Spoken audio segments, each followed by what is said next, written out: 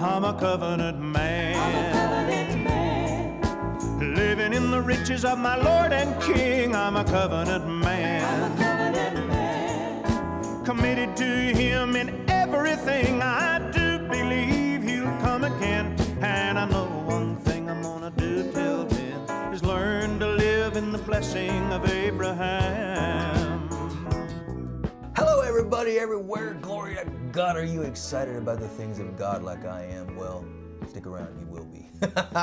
Welcome to the Covenant Living Broadcast. I'm David Weeter. This is my wife, Lynn Weeter, and we are thrilled to be here with you, and we are thrilled for you to be here with us, and we're just thrilled in general. God bless. Whew. I don't know, the excitement just done come over me, right? But we just turned on the camera and woo, glory to God.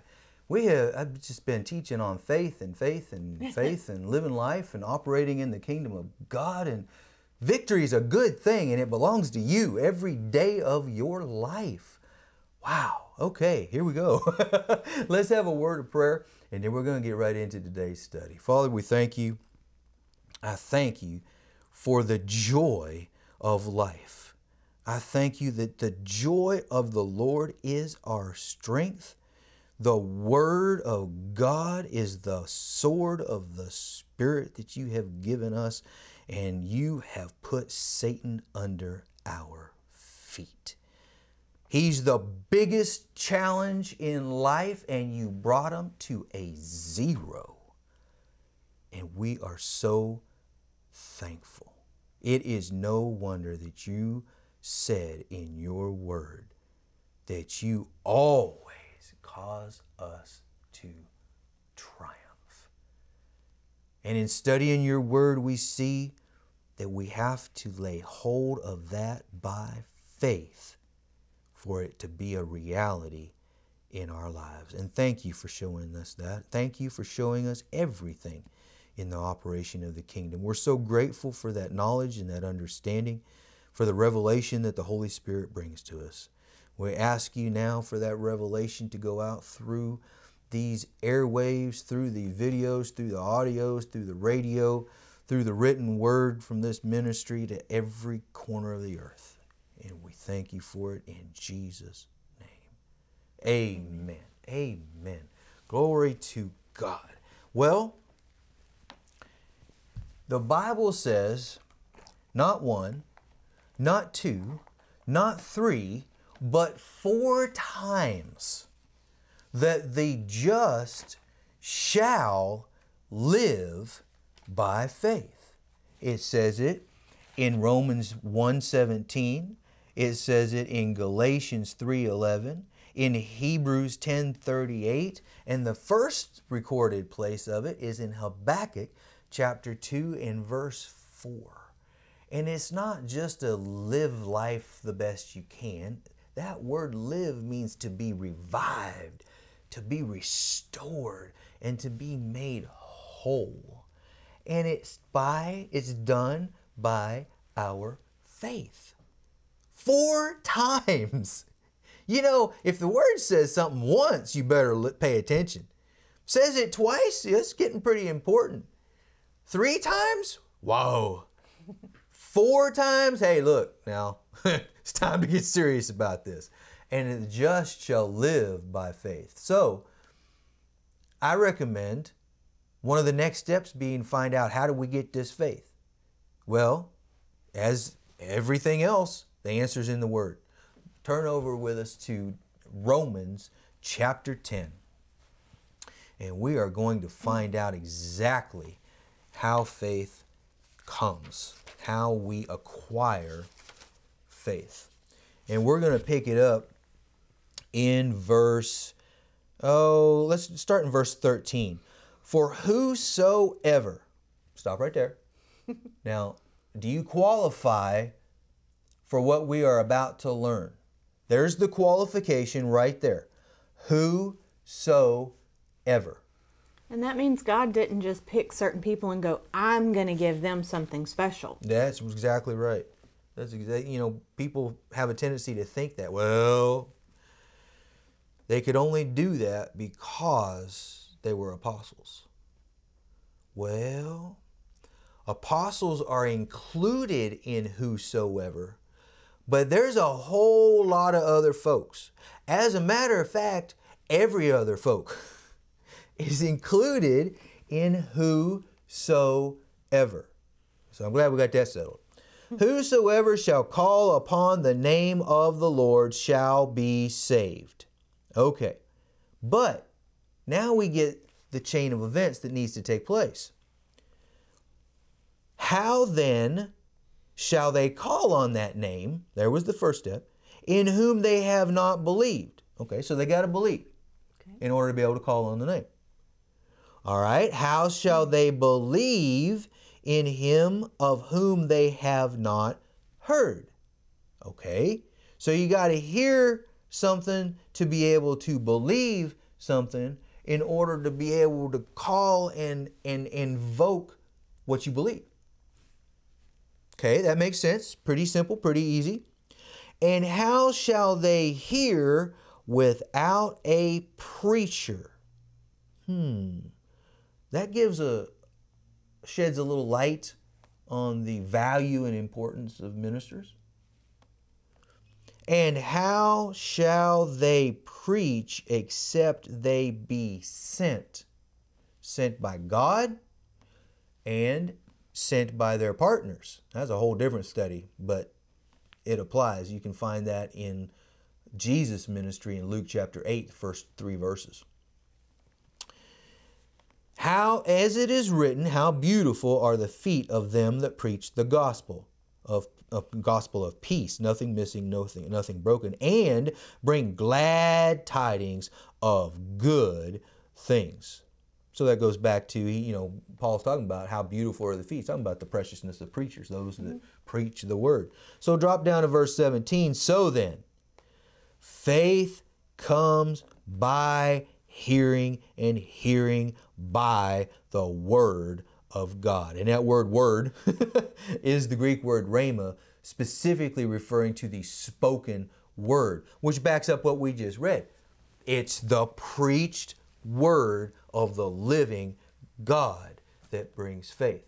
So faith is coming. If you're listening to this broadcast right now, whether it's video or audio, you are acquiring faith. It's coming. The word of God is being preached.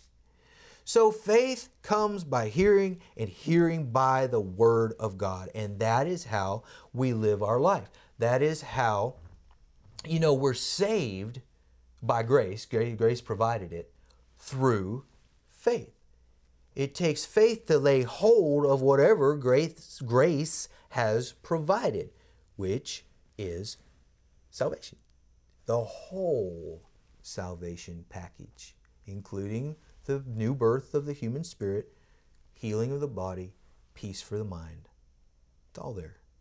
Every bit of it is for you, if you lay hold of it by faith. And that's what we're talking about. And that's what we have been talking about. And the faith coming by hearing helps you direct sometimes. I mean, we absolutely want to learn everything that's involved in the covenant and what's included in our salvation package.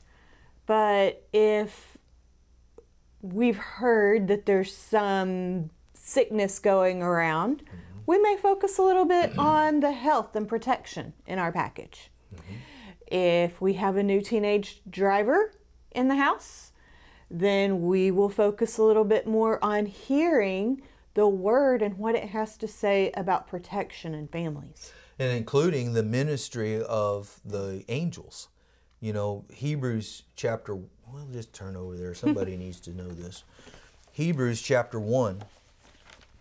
Because it absolutely specifically relates and is included, and it's overlooked a lot, because the definition of sozo, salvation, is what we focus on: the preservation, the healing, the safety, the protection, the wholeness.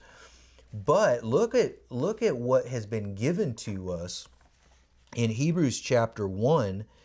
We'll just pick it up here in verse 13.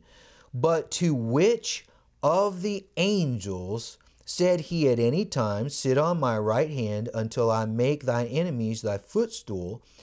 Are they not all the angels, ministering spirits, sent forth to minister for, not to, for them who shall be heirs of what? Salvation. They are agents, facilitators of the manifestation of our salvation package. You have a right to post those angels around your babies and make sure that they're protected, healed, the whole salvation package. As a matter of fact, it goes on to say in verse 3 of chapter 2, how shall we escape if we neglect such great salvation? What salvation? The ministry of the angels. They're intricately involved in our protection, as we see as we know from Psalm 91. But then also in Exodus chapter 23, part of their ministry is to bless our food and bless our drink. A lot of people just glance over that verse there and think that it's God blessing our food and God blessing our drink. But if you back up a few verses, it's God sent the angel to do it. Because, the wording in that verse says, and he shall bless thy food and bless thy water, and I shall remove sickness and disease from the midst of you. So there's a he and an I there. It's talking about two different people. And if you back up a little bit, it's the angel's assignment to bless the food and the drink. And if you just think about it a little bit, it makes common sense, because you bless the food and the drink to protect the health of your body, and their ministry is a ministry of protection and deliverance, as we see in Psalm 91. And that's just a whole different teaching. But it fit in right here because you need to know that's part of your salvation package. And if you aren't taking advantage of the ministry of your angels to manifest, to bring into physical reality certain aspects of your salvation package, then you're missing out on part of the principles of living in the kingdom.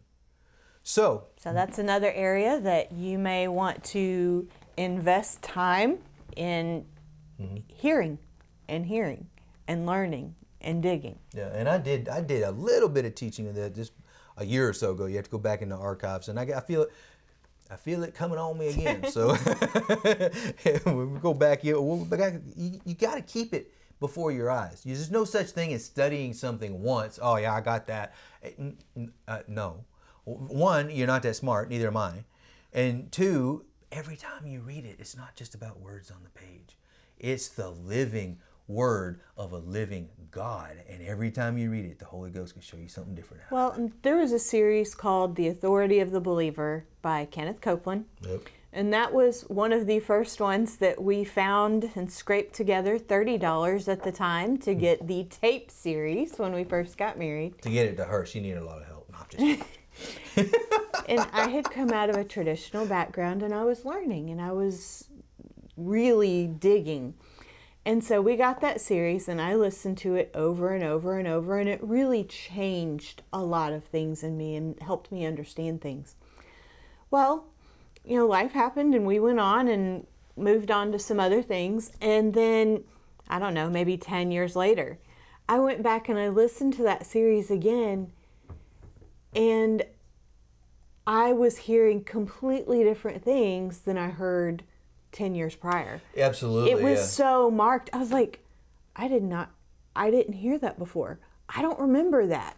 And it's not just that she didn't hear it or whatever, but when you're at a different level too. Once you've learned so much, a certain amount, and you're at a different level, you hear things from a different perspective as well. Well, and even with kids, you can tell them something when they're 2, and they'll hear this much of it. And then you tell them again when they're 7, and they hear this much of it. You tell them again when they're 12. You tell them again when they're 18. Tell them again when they're 40. And they are capable of hearing and understanding. You could even use the same words. Yeah, absolutely. And they're just going to hear differently because they're in a different place, and a different place of understanding. Absolutely. And you've read and understood and know more about the Scripture now, hopefully, than you did 15 years ago. Yeah. And all of a sudden you're like, oh, That's what that means. That said that because this said this. That's how that connects. And yeah, what an outstanding way to live. Because every connection is a higher level of victory that you can live in. But let me caution you about something now, particularly if you're just getting into these things. One of the things that happened to her way back, we first got 32 years ago now coming up. Well, actually, by the time you hear this, it'd be 32 years that we've been married. And she got into that series the very, very first summer we were married. She discovered the authority of the believer. Well, she had some physical things. She was allergic to cedar. She was allergic to chocolate. Now, that's a bad one there, especially for a lady.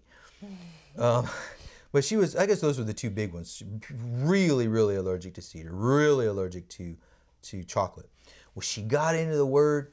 She got the revelation of the authority of the believer and being redeemed from the curse of the law and stepping into your authority and using the name. And she got healed. I mean, just quick. Totally delivered from allergy of cedar, totally delivered from allergy of chocolate. You know, not that she could just go hog wild. I mean, she could if she wanted to. It didn't have any negative effects as far as allergies, but you know, anyway. So, but she could eat as much chocolate as she wanted. She could just sit there and sniff cedar chips. You know, we tried it. We put it to the test. No problems whatsoever. But, so, she got all excited about it. She wanted to testify, which we're going to see. That's part of the process. You want to testify. You really need to testify. She got excited about it and she testified about it. And there were some people that were like, well, they, you know, lifelong people who've known her most of her life and things like that. She went to them. She was all excited about, look what God has done. And they were like, well, you know, I'm really glad that you finally grew out of that. Grew out of that? Are you kidding me? Don't, even if it's something that you could try to justify with your natural mind and natural thinking, if you could try to justify that as a natural thing, go ahead and give the glory to God. Just give the glory to God anyway. Why? Because every good gift comes from the Father above. So give the glory and the thanksgiving to God and let the naysayers naysay. Because they're going to do it anyway. Something really simple. My sister was needing a new bed for some different changes within the household. And she started praying, going, okay, you know, God, where do we get the money for this and that? And she saw a friend. And the friend said, so what's going on? And she said, oh, well, you know, we're rearranging some things and we need a full or a queen size bed. She's like, oh, I've got one of those I was getting rid of.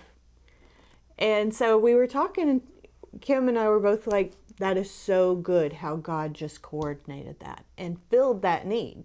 And it wasn't, oh, that was such a neat coincidence. Yeah, that's what the world will tell you it is. No. Give the glory to God. That's where it belongs anyway. Anyway, glory to God. Okay, so the just shall live by faith. We found out how faith comes. Faith, you do a study, and I'm going to be doing this. I can tell in the future about different aspects of faith. You know, faith is measurable. The Bible talks about growing faith. It talks about great faith. It talks about little faith. It talks about no faith, you know. So it's measurable. It's quantifiable. It is a spiritual force and substance. It's not some vague notion or concept. It is a reality, and it can be measured. But how do you use it? That's the deal. We can you know. We found out how it comes. Now let's find out how we use it so we can start getting changes and results in our lives. And if you're going to study the principles and operation of faith, you've got to go to Mark 11, 22, 23, and 24.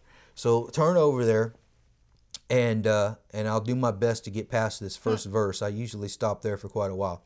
Verse 22 says, and Jesus answering said unto them, have faith in God. And there's so many different ways to go that, but that is the bottom line. Have faith in God. For verily I say unto you, that whosoever shall, there's that whosoever, it's not just the disciples, it's not just the apostles of the Lamb, it's not just for the ones mentioned in the book. Whosoever shall say unto this mountain, be thou removed, and be thou cast into the sea, and shall not doubt in his heart, there's the heart, faith is of the heart, not of the mind, but shall believe that those things which he says, you know, he hasn't mentioned prayer yet. Those things which he says shall come to pass, he shall have whatsoever he says. Now we're getting ready to see Jesus use it. Therefore, because of this principle that I just laid out for you, I say, oh, the Master said it. You know he said it in faith. I say unto you that what things soever you desire when you pray, so it does work in prayer as well, believe that you receive them, and you shall have them. And when you stand praying, forgive if you have aught against any. That is the quintessential teaching on faith by the Master himself. And we can preach from now on this scripture and describe it and teach on it. And that's exactly what we're going to do for a little while. And so we want to look an example. Now, remember the process. Faith comes by hearing, hearing by the word of God. You believe it in your heart. You say it with your mouth. Whatsoever you believe, you receive. And you could put corresponding actions with it.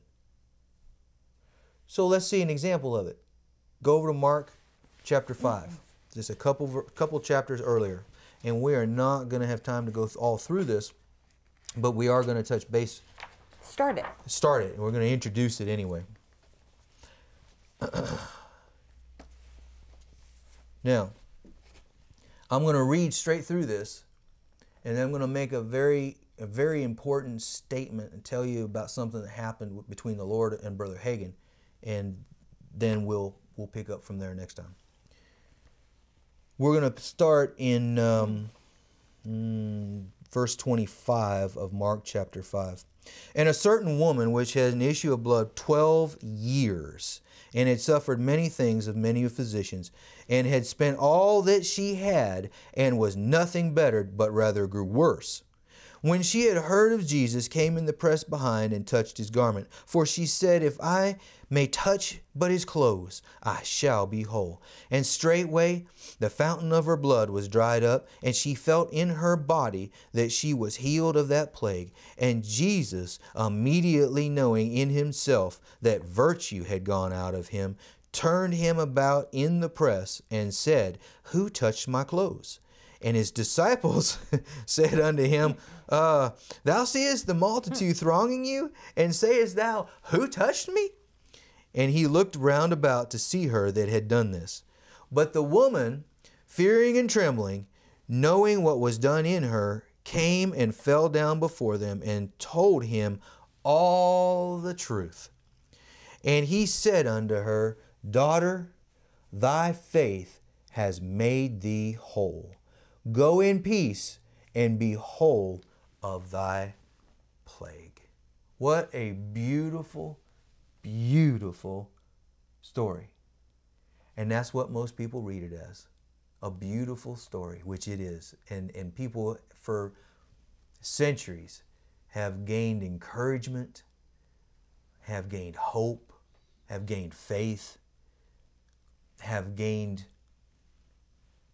enjoyment from reading about the woman with the issue of blood, which is not her name, by the way. She no longer has the issue of blood. I'm going to find out her name. I'm like Brother Copeland. When I get to heaven, we'll find out this woman's name, because she no longer has the issue of blood. Now we have to talk to her about as the woman who had the issue of blood. Brother Hagin, in teaching on this, had an experience with the Lord. He was over at some people's house, and they were actually getting ready to have dinner. And he just, all of a sudden, he had just an urgency. And he told me, he said, man, I've got to pray. I've got to pray now. And they were a bunch of believers, faith-filled people that surrounded him at the time. And they said, well, hey, let's all pray. So they had just all dropped to their knees and started praying. When his knees hit the floor, he saw Jesus. There was Jesus. And he told him a number of things, instructed him on a number of things. But Brother Hagin asked him, he said, before you leave, he said, may I ask you a question? He said, you may. He said, the woman that had the issue of blood in Mark chapter 5, he said, I teach on her and I preach on her. And he said, I'm missing something though. Jesus said, you are. He said, get your pen and pencil. Well, Brother Hagin jumped up and he went in the other room and he came back and he got his pen and pencil and he sat down and closed. As soon as he closed his eyes, Jesus was there. And he started talking to him. And Jesus said, he pointed out 4 things that this woman did. And we're gonna look at these and start looking at this example next time in detail. He said, now listen to this statement. Listen to it. You might want to write it down. Anybody that will do these 4 things that this woman did can get anything they need or desire from God. That's a profound statement. You didn't mishear me. Anybody that will do these 4 things can get anything that they need or desire from the Lord. And these 4 things are, number 1, she said it. Number 2, she did it. Number 3, she received it. Number 4, she told it. Now, in the upcoming broadcast, we're going to look at these in detail. And we're going to look at the principles that we've already been studying and see them played out in this testimony of victory recorded for all people for all time in Mark chapter 5. And you are going to be so glad that you stuck around and enjoyed these broadcasts and take lots of notes and play it over and over and over and over and over again, because it's the preached word, and every time you play it, the faith comes. And it'll get higher and higher and higher, and you'll go from faith to faith and glory to glory. Until then, however, always remember that we love you, that God loves you. He is always for you and never, ever against you. And Jesus is Lord. Thank you, partners and friends, for helping make these broadcasts possible. Subscribe to our YouTube channel, be sure to follow us on Instagram, and you can also listen to our broadcasts on iTunes. Contact us at davidweeter.org or call us at 1-800-988-5380 to send praise reports, request prayer, or for more information about our ministry and how to become a partner.